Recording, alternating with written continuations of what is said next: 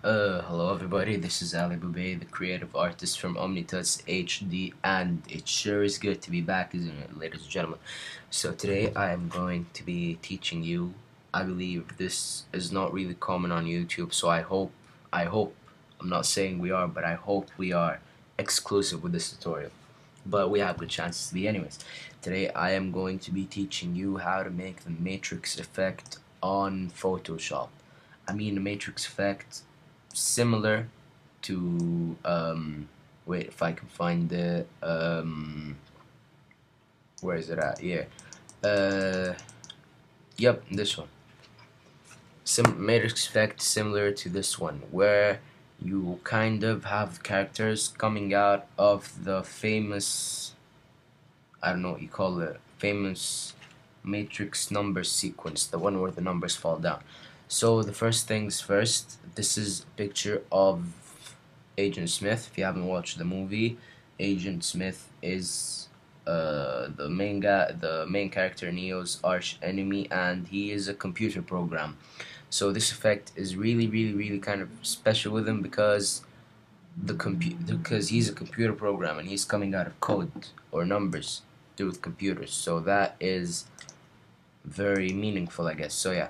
So first things first, we are gonna go and get the raw version, the Matrix Live wallpaper, and this is available online. I will put the link in the description to this and all the pictures I am using. First of all, in this tutorial, as you guys can see, I did not tell you how to cut Agent Smith and only have his head and body there, because that is another 3-minute tutorial on its own and we do not have that time, and it is available everywhere. So yeah, so first things first, we're gonna put the Matrix Live wallpaper in the background, and then we're gonna hide this. We're gonna rasterize it first, of course, because when it's just a smart object, it is a bit annoying. So yeah.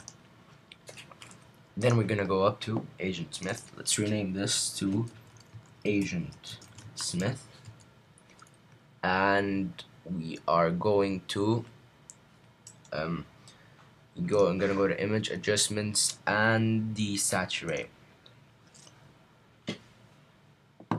and then after you desaturate Agent Smith, you are going to go to Image Adjustments and Levels, or you can just press Control L on Windows or Command L on Mac. And with the levels layer, it's really special to you, but the values I am going to use for Agent Smith, and with experimenting I found these to be the best values. I'm going to use values of 20, 0.9, and 1.18, 181. Basically, if you're gonna do this effect with any other picture, what the value you are looking for is the value that makes the image seem darker than usual, with the shadows darker than usual, the highlights brighter than usual, and the midtones remaining the midtones, but they're very vivid and they're very distinguishable from the picture. And yeah, and then we are gonna go to blur, filter, blur, Gaussian blur, and we're gonna go for Agent Smith. The perfect value will be around about 3. I'm gonna have a radius of 3-ish. So yeah, this is so that when we apply the displacement map, which we'll be doing later, um, the image doesn't come out to be rough. We want this to be smooth as possible. So yeah, as you can see, the character is still quite distinguishable. Then we're gonna go to File, Save As, and you're gonna save it to whatever. And you should name it Map or whatever. I'm just gonna name it Mapity 2 for the sake of it. And then you're gonna step backwards a couple of steps until you get to the desaturated version of the image. Where's yeah. So now what we're gonna do is that we're gonna duplicate the background layer by dragging it down to the new layer icon at the bottom. We'll just fix the position of Photoshop so that this actually works. Yeah. So now we're gonna go duplicate that, and then we're gonna go take it above Agent Smith. And now what we're gonna do is that we are gonna select. We're gonna click Command, and we're gonna click on the Agent Smith thumbnail to select his outline, and then we're gonna go select Inverse, and we're gonna click Command or Control X. And then we are gonna make that layer. Sorry, let's just step back a few steps. We got an important step.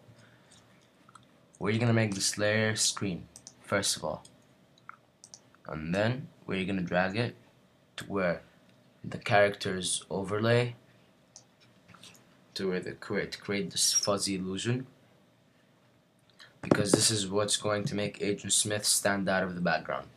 And then we're gonna click Command now or Control, and we're gonna click on the Agent Smith thumbnail to select him, and then we're going to select Inverse, and we're gonna cut out the background. And now what we're gonna do is that we are going to click Command or Control on Windows, and we're gonna select the bottom matrix live wallpaper, and we're going to merge the layers, and these layers are going to be placed above Agent Smith. Now what we're going to do is we are going to go to Filter, and then we're gonna go to Distort, and we are going to click Displace. The horizontal scale here for Agent Smith should be 17, and the vertical scale should be 17 too. Basically, for a displacement map, the higher the number, the more the image will be pushed into where we made our shadows back when we made the map, and the more they will be taken out around the highlight. Too low would have barely any effect, and too high would have too much an effect to be believable. So for here, the realistic value is 17. We're gonna click OK. Then we are gonna go and we're going to select the map that we made earlier on. As you can see, this will do the weirdest thing ever with the background. This doesn't make any sense now, but it will when we click on the tab for Agent Smith, and we are going to change this to overlay.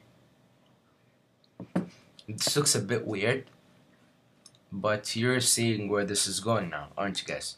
Now we're gonna go to Image Adjustments, Hue and Saturation. We're gonna click, and note we have to select the Agent Smith layer first, and then we're gonna go to Image Adjustments, Hue and Saturation. We're gonna click Colorize.